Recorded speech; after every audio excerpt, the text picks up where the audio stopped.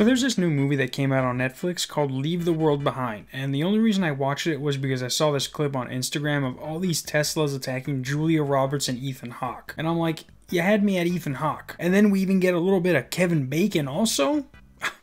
Fuck me now. But no actor in the world, not even your favorite one, could save this movie from its horrendous ending. When I tell you I was about to bust, this movie had me on the verge of busting with anticipation, all for them to falcon kick me in my fucking balls with how they ended the movie. And this has only happened one other time for me, and that was when I watched the movie Skyline. But this movie's ending makes Skylines look like Inceptions. I'm honestly still mad at how this movie ended. And as you're about to see, I went the extra mile just to try and understand what was going on because I was that invested to get my bust on. So the movie starts out with Amanda and Clay getting ready to go on a spontaneous vacation, even though Clay has no idea what's going on. Wait, are you packing? And as she's packing, Clay asks her, why today of all days? And Amanda is like, well, I went over by this window and I saw people living their lives being happy, and then I remembered how the world really is, and I came to the conclusion, I fucking hate people.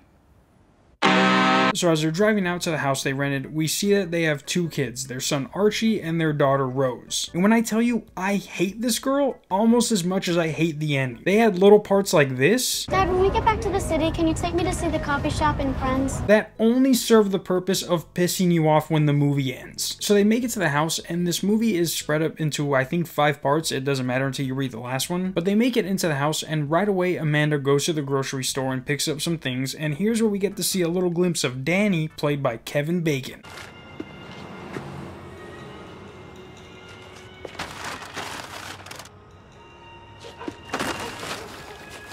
Yep, that's all we get for now. But Amanda gets back and Clay is like, let's go to the beach! And when they get to the beach, Rose sees a ship in the distance and says, Look at that boat.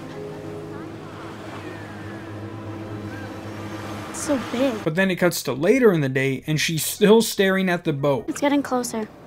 What is? Ship. It even cuts to later in the day and she's still staring at it. You okay, Rose? I think that ship is heading towards us. But it eventually gets close enough for everyone to panic and it crashes on shore. Nothing really happens other than people having to get out of the way and everyone just thinks it's a freak accident. Later that night though, when the kids are asleep, that's when we see that everyone's Wi-Fi connection is down, shown by Rose not being able to watch the final episode of Friends. While Amanda and Clay are playing Jenga downstairs, Amanda hears someone at the door and it turns out to be George and Ruth, the owner of the house, and his daughter. And of course, because they're black, Amanda is very skeptical. No, I remember the name. This is your house. But they say the reason they stopped by was because there was a power outage in the city and they would have been stuck in traffic for hours. And after reassuring Amanda that they are comparable to Obama and his daughter, and giving them back half of what they paid to rent the place, they agree to let them stay. We then get our first sign that things aren't looking too good when Ruth turns on the TV and a national alert is playing on every channel. This is a national emergency. All radio stations and televisions will cease their programs during this alert. While in their respective rooms, Ruth and George start talking to each other like they know what's going on, and you're like, maybe Amanda was right to be skeptical. We need to get them out of here. We're not gonna do that by scaring them.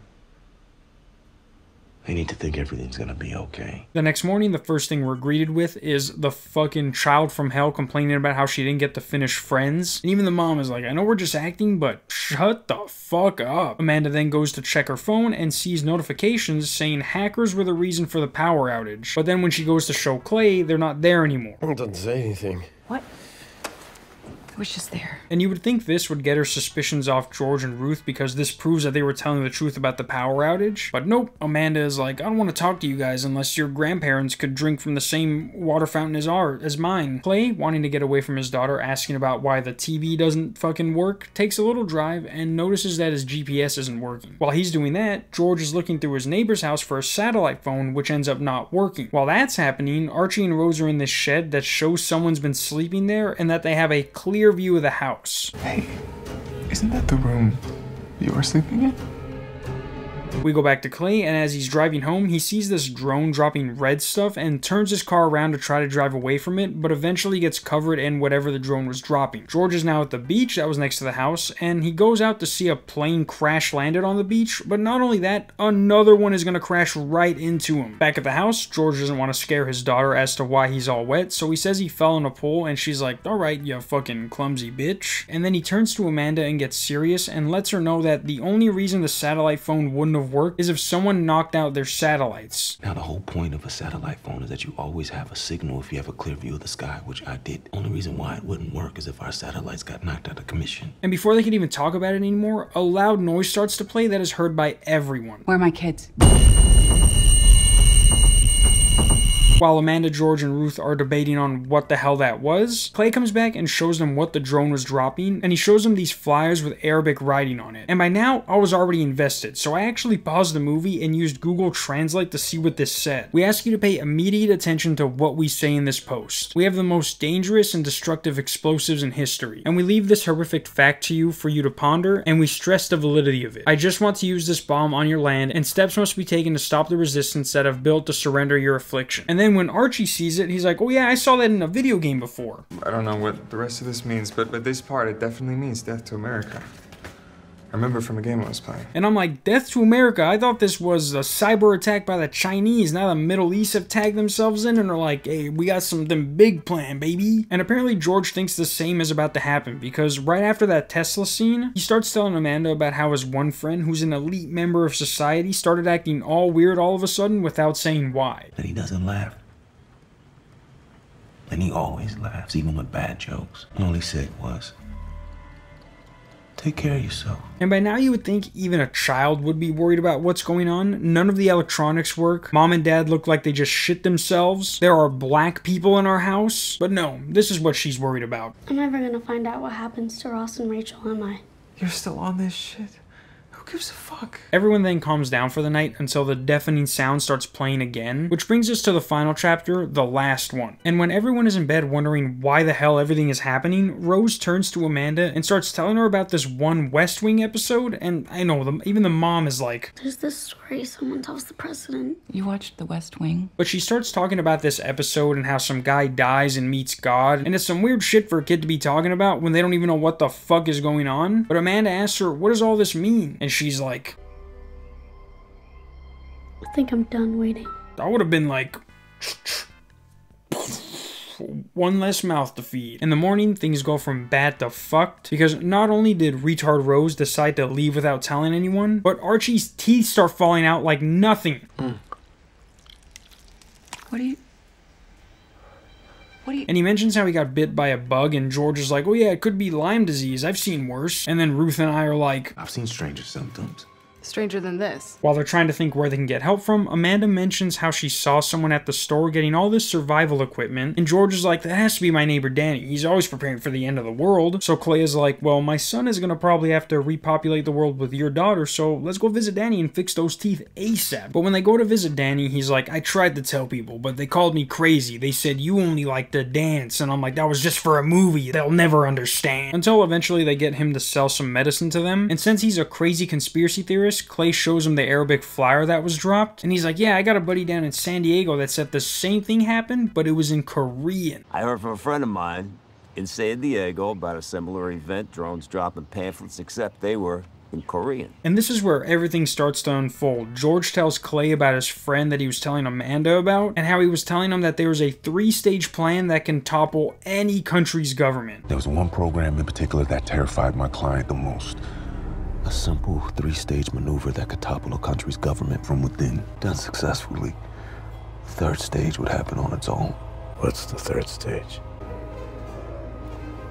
Civil War. And by now I'm like, holy balls. This movie is going to have one of those endings where everyone dies and life goes on. And my suspicions were only added to when back home, Amanda and Ruth decide to go try and look for Rose, only to see New York City being bombed like Will Smith didn't risk his life to save it. And then we see that it pans down to George's neighbor's house, who was briefly mentioned of having a bunker under his house that was built without the city knowing back when George and Clay were arguing with Danny. I suggest you try your neighbors. The Thorns, they did a basement conversion on the down low a while back, no permits or nothing. Now you ask me, that's rich asshole talk for Doomsday Bunker. But we zoom into the house to find Rose hogging down food like there aren't fucking bombs going off in the distance. And look how she chugs the drink.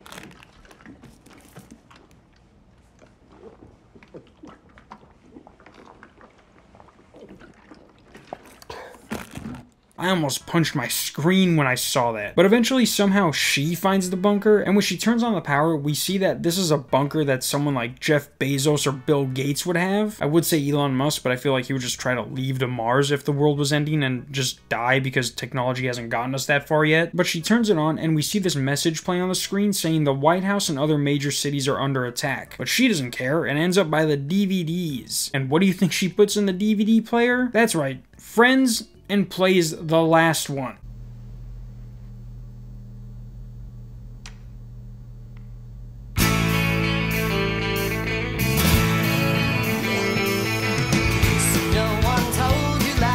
And that is how it ends. They don't tell us about Amanda and Ruth, who are literally a couple miles away from the house where Rose is at. They don't tell us about what happened to Claire, George, or Archie, who just spent 15 fucking minutes arguing with Danny just to buy some medicine for his son's death, losing his fucking teeth. I literally said, what the fuck was that out loud as the credits were playing. This movie started out slow, and then reeled me in with the plane crashing and the Death to America drone. And then they sealed the deal when George explained everything that was going on. But then, right as I'm about to bust everywhere, they play the Friends theme song.